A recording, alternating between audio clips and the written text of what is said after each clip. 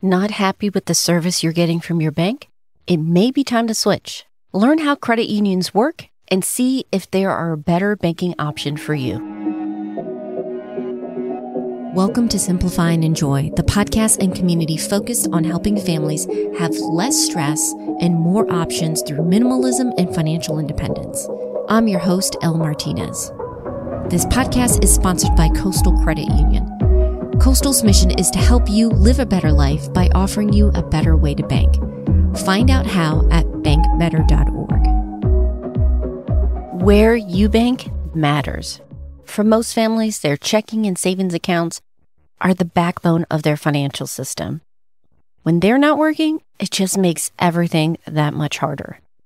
We know because in the past, we've had some really bad experiences with a few of the big banks, believe it or not. Whether it was dealing with bad customer service, the needless fees that kept coming up, and then these minimum balance requirements, even though the interest rates they were offering were abysmal, we just felt like it was a headache and a chore dealing with them. Years ago, we decided to move our money to where we could get better service and perks like more competitive rates with our savings accounts. One of the places we picked was a credit union, specifically Coastal Credit Union. Not only are they sponsored the show, but we've been happily using them as our credit union for over 10 years. We've been happy by switching over, but the focus today is not on us, but on you. It doesn't matter to me whether you choose a community bank, a credit union, an online bank, or yes, one of the big players. I just want you to be happy with where you bank, which is why I'm happy to have Emily Nails, Vice President of Cooperative Strategies and Executive Director of the Coastal Credit Union Foundation, on the show today. If you're not familiar with credit unions, this can be a great introduction because in this episode, we're going to get into how credit unions work, the benefits that credit union members can enjoy, and how credit unions positively impact their communities. We have a lot to cover, so let's get started. For those who maybe are not familiar with the differences between a bank and a credit union, could you kind of go over those ways that they're different, but also they offer a lot of the same things? And I think there's a kind of confusion about that. Yes, that's a great kickoff point. A credit union is a not-for-profit business model, whereas a bank is a for-profit business model. That's the big glaring difference if you're looking at just the businesses as a whole. When you get into a credit union, we're actually set up in the business model of a cooperative, which means that the members, those people that we serve, actually own the organization. A cooperative business model is for the people that we are serving. We don't have shareholders. As you said earlier, we are not nickel and diming everyone. I love that. We are not, because those people that we serve and use our products and services are actually the owners of the organization. It's a really unique opportunity to technically have ownership in an organization. Just to kind of hammer in on that point of the business model, yes, I was mentioning nickel and diming, but really the business model behind banking is they have to answer to their shareholders, right? There's always this responsibility, in a sense, whether, that's your business model or not, of making sure that it is profitable, that they're hitting their goals and their targets and their expectations. But with a cooperative, they answer to the members. It seems kind of small, but I know I've been a Coastal member for over 10 years and I've noticed a difference with a lot of with the better interest rates. I've noticed on both sides with the savings. You guys have been pumping that up. I'm excited because if there's going to be a upside to this higher interest rate period, it's at least my savings is making some money on that. But then also on the other side is the mortgage. I noticed you guys have really competitive rates. We have our current mortgage with Coastal, and that really is that reflection, like you mentioned, is the shareholder. So the money isn't going to someone who owns the stock. It's the members in the community. I think a lot of people don't really appreciate. That's something that credit unions, just based on their models, can do.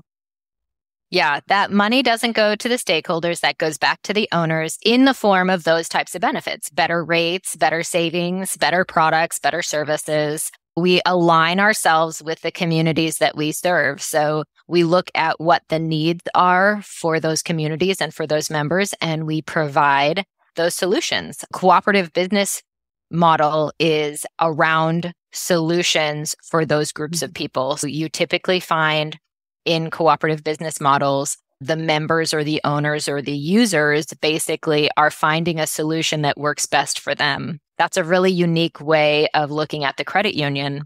On top of that, the cooperative business model has cooperative principles that we follow.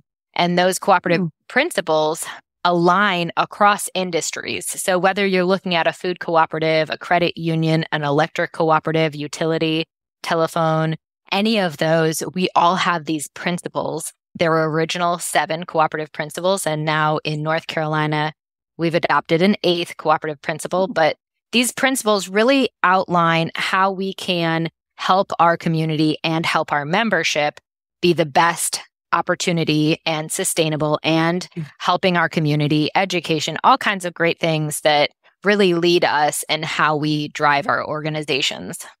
I do want to talk a little bit more about how you're educating members, because I think that is a fantastic resource for a lot of people. But just taking a step back, talking about the services that you offer. I know different credit unions, they put their energies different ways, but Coastal and a lot of credit unions nowadays, from the customer member side, you don't see much of a difference. Like the app, I use the app constantly. I work from home. I do a lot of direct deposit, digital deposits, but I still have clients that send me checks. And so it's just easy to do the check deposit right through the app. Can you talk about that? Because I think a lot of people think, oh, credit unions are a little behind. And I think more and more credit unions, especially Coastal, maybe a little bit about its history, is they're pretty innovative, and a lot of things that we need to do, we can do already. Definitely. So Coastal was originally the IBM credit union. So we came from some really impressive folks that started a credit union in a broom closet in one of the IBM branches. They started this because there was a problem to solve. They needed access to financing. They needed to find a way that they could lend money to each other. They created this credit union to solve that problem. From there, we have actually at Coastal been really innovative with our technology and our offering. A lot of times people have this misconception that credit unions are behind the times. I'm not sure if that came originally just because it was a grassroots effort to start these organizations, but really Coastal does take innovation and creativity and thinking outside the box really to the next level. With our tellers are housed in one location, and you can go into any of our locations and speak to a teller virtually, gives us the opportunity to not only save our members money by one of the biggest costs associated with any type of organization is salaries. We have a very streamlined way of having our members see a teller, but also through our different digital offerings where we can go out into different communities and help out with the solutions that these folks need, the products that they need. So we do look like a bank, but we're a credit union, we're a cooperative. For a lot of families, at the end of the day, is like, can I just take care of what I need to with my finances and get the deal that I need with whatever it is, whether it's savings or a mortgage. So I think if credit unions are not on people's radars, they should at least try, see what's available, especially here in the Triangle with Coastal. But I do want to talk about some unique benefits. The first one is, besides the website and the app, Coastal has like an education center. You guys have on YouTube, you got seminars and a lot of things on that. Can you kind of talk a little bit more about what Coastal offers and then also why it's so important to have that for the members? Definitely. One of our cooperative principles is education, training, and knowledge. And that not only applies to our internal employees and board members and volunteers, but that applies to our membership and making sure that they're educated in budgeting, saving, wealth management, mortgage, home ownership. Coastal really believes in affordable housing and providing that opportunity to everybody. And with our education offerings, you mentioned some of them. We have some online that people can do as a self-study opportunity. But we also have different departments inside the credit union that will come out on site and do trainings, interactions, things with different groups, depending on the audience. Just briefly, we have a wealth management division that will come out on site and assist with what does retirement savings look like? What does investments look like? What do you need to set up all of these different aspects of future planning? We have our mortgage and our real estate department here in site, so we can go out and talk about what is a first-time home buying program, what opportunities are out there to get grant money or to get home buying assistance money for those first-time home buyers. We have realtors on site that help us find where the best places to look for different ownership opportunities. And then we have a community impact team. And this community impact team, let me tell you, I might be biased because I'm part of it, but we have a team that goes on site to schools and does a program called The Reality of Money, where these students get an adult profile and they have to make life work.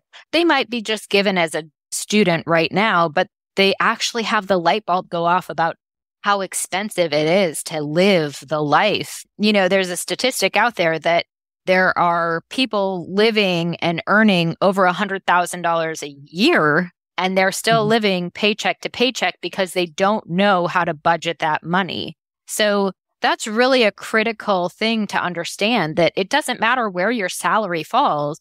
Really, it matters how you know how to spend that money or save that money and invest in yourself for the future.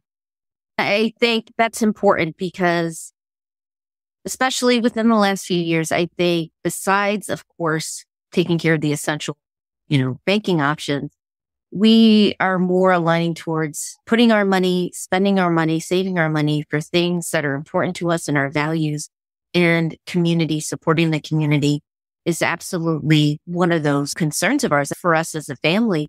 And that was something I noticed during the pandemic with Coastal that I really appreciated, right? It wasn't just like a slogan, we take care of our people, but I saw like loan modifications. I was getting emails as a member of this Coastal being proactive. How can we help? Did you get the email out during the pandemic offering toilet paper? I may have missed that one, but I wouldn't be surprised. It was really helpful because I actually had friends and family that are Coastal members. And I was like, did you check your email? It really was a relief. But besides taking care of members, another thing I really respect about Coastal is the focus on the community, like the money. And again, I know with the credit unions, how it's structured, the money is not going just to shareholders. It's coming back to the members. It's coming back to the community. Could you tell me a little bit about some of the programs the foundation's doing with the community Coastal's working with and why it's such a priority? Definitely. So with our Coastal Credit Union Foundation, we have this 501c3 arm of the credit union, the philanthropic arm. And we have a couple different focuses that we have for granting nonprofits in our communities to make a bigger impact. So those areas are affordable housing. Like I said earlier, that's a huge focus for us. It's a need in our area.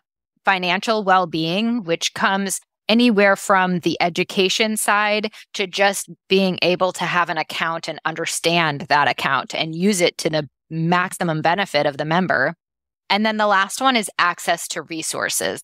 And I like to call this our catch-all bucket, but we have like a really soft spot for food insecurity around that access to resources and making sure that, we are assisting nonprofits that are making this impact in our community. So we have 16 different counties that we serve around the Triangle area. And the foundation really focuses on organizations that are, aiming to solve these three areas of funding. So we go out, we meet with these people, we grant money, but it doesn't stop there. We then bring those organizations along with us for the ride because we also have a really big emphasis on employee volunteerism. This is critical in a cooperative, giving back of our time, talents, and our treasurers is something that we believe in, and building a community requires that. So we then bring our nonprofits in and make sure that they have all the, help they need in volunteer hours. So we have an internal opportunity for our staff to sign up for these different volunteer hours throughout the year.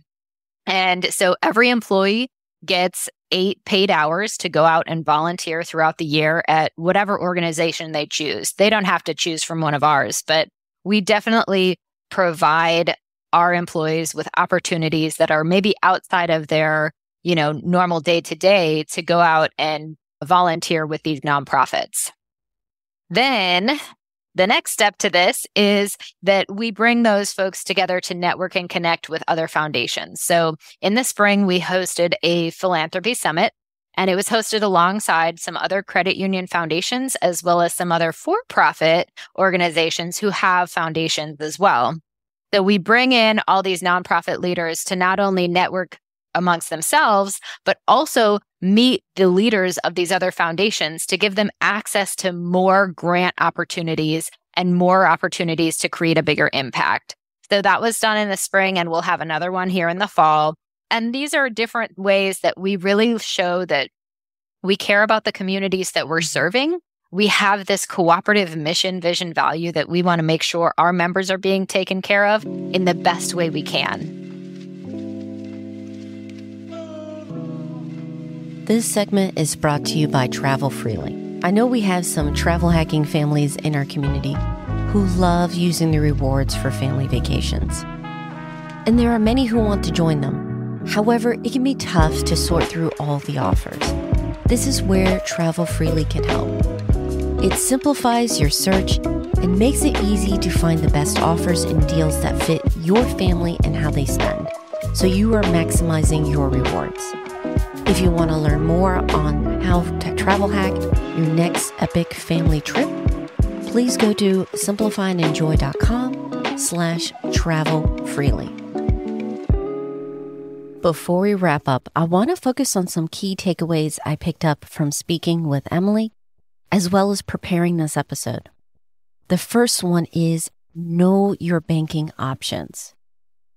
Many of us are familiar with the big banks, not just because of the advertising that they do, but if you're like us, when you opened your student accounts, they had the specials and deals. And maybe at the time, they were the best solution for that. But now that you have more responsibilities and needs financially, now can be a fantastic time for you to reevaluate if you're getting your needs met with your bank. Like I mentioned at the top of this episode, while we chose going with a credit union for a lot of our banking, there are other options out there. It could be a community bank, online banks as well. To me, it doesn't matter specifically which one you choose. It's something that I want you to be happy with. And we're very happy with where we're banking, and I want you to feel that way too. The second takeaway is where you bank matters. Besides the personal and financial benefits you may receive by switching over to another bank or credit union, you might also want to consider, does how they impact the community align with my values? The last one is, if you're not happy with the service you're getting right now, go ahead and move your money. I have an entire episode that's dedicated on how to seamlessly switch to a new bank or credit union that can help you step by step, make the process less stressful, and help you set things up for this next year to be an incredible one. And if you're looking with getting that foundation set up and getting a budget that reflects your goals, your circumstances, and your values, make sure you're a part of our community. Besides resources for each of the episodes of the podcast, I also enjoy sharing extra tips and tools to make simplifying your money, home, and life easier. You can sign up for free at simplifyandenjoy.com/join. We'd love for you to be a part of the community. I hope this episode makes you feel more comfortable with the idea of moving your money if you're not happy with where you are. Since you're working so hard for your money, you deserve to have a banking option and partner that works just as hard as you. And if you're in the Triangle area of North Carolina and you're looking to make a switch, please check out Coastal Credit Union. As we covered in our interview, they have great service, competitive rates, and they are focused on taking care of you. You can check them out at simplifyandenjoy.com/coastal. As always, I'll include all the resources we've mentioned, including that link to Coastal, plus more over in the show notes at Simplify and Enjoy. Next week on the podcast, as we are winding down these episodes, I want to help you start setting yourself up for some big wins with your family and finances in 2024. We're going to go over a checklist of what you need to have so that you can make this your best year ever. If you don't want to miss out on that episode, make sure you're subscribed. We're on iTunes, Spotify, Audible, and more.